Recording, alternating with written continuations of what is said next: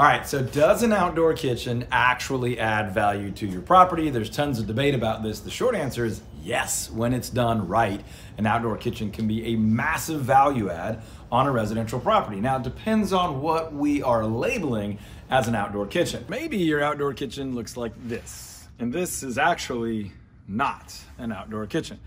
The difference is this outdoor space actually has more grills, more cooking options than the other one, but it is not a designed space. It is not providing additional living space in the sense that as a potential buyer or as a homeowner, I'm now viewing this as thoughtfully built in, as an extension of the home. Is that a worthy home to buy or not, right? It's a yes or no type of valuation. Have I fallen in love with a home because of a space where we can have birthday parties and campfire nights and awesome meals and watch the game and have reunions and all those things? Or does it not have that? That's a make or break, yes or no, buy or don't buy decision.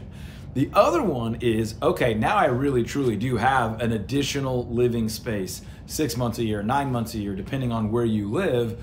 And that becomes a factor of kind of a soft range of value, but there is real value. An appraiser can put value on that, right? Maybe it's another $30,000, $40,000, $50,000. If that's part of an overall outside design beyond the kitchen of landscaping, swimming, and other things, you're gonna start compounding that additional value. But if you've got a kitchen like this one here, that is clearly part of the original design of the home, that's tied into the original construction, with items like a vent hood, additional storage, multi-burner gas stove, as opposed to simply having the old, store-bought grill that's standing on its own rolling cart, then you're going to see a buyer respond in a much more positive way. Not only the buyer, but the homeowner. When it's your house, while you're enjoying it, the continuity of space is gonna add to more of the lifestyle benefit than you're looking for, as opposed to simply having a place outside that you can cook. I would not label that an outdoor kitchen. It's a patio. From the perspective of value from two different viewpoints, one being lifestyle value, this will get you all the outcomes you want. It's not gonna be quite as enjoyable, and the setting itself probably doesn't create the same confidence for hosting and things. If you're talking about access to the home, I've seen this done really well and I've seen this done really poorly. In this scenario, you can see that this kitchen space flows into interior space. I'm coming out of the back door, I'm cooking, I'm popping in and out of the interior kitchen. And that's a very simple lifestyle, weekend morning kind of deal. I can make a meal for a regular weeknight meal because it's so accessible to the main home, or this could be dedicated to an outside entertainment type deal. If you've got that, what we're calling an outdoor kitchen, way out by the driveway or on the back side of the lot, that's a lot less usable to the typical home buyer and homeowner. So these are just some things to think about as you're walking through outdoor kitchens. Now, I know a lot of you are geeking out on different grills and things, and this video is not so much about that. Check out the rest of our channel, we have some others. But the most popular grills you're gonna see in an outdoor kitchen like this are going to be a gas grill. Gas grill because of the speed of cooking, right? We can jump out there, fire that gas on, and be making burgers or steaks within a matter of minutes.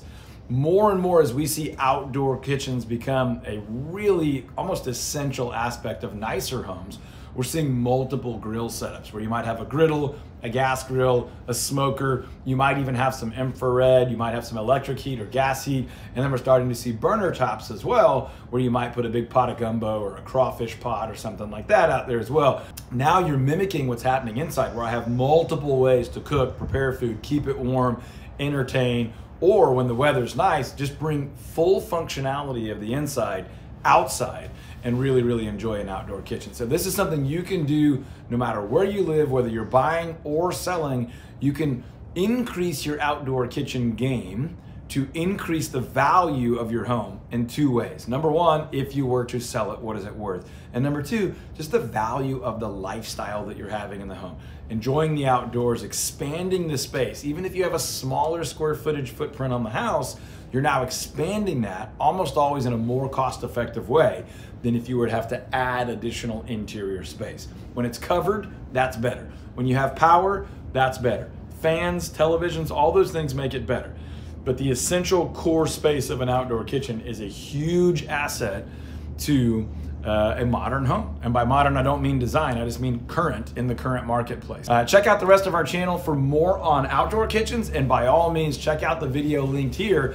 You can see more information on interior kitchens and other aspects of a home that would add value, not only lifestyle, but also resale value. 2, 3 grills.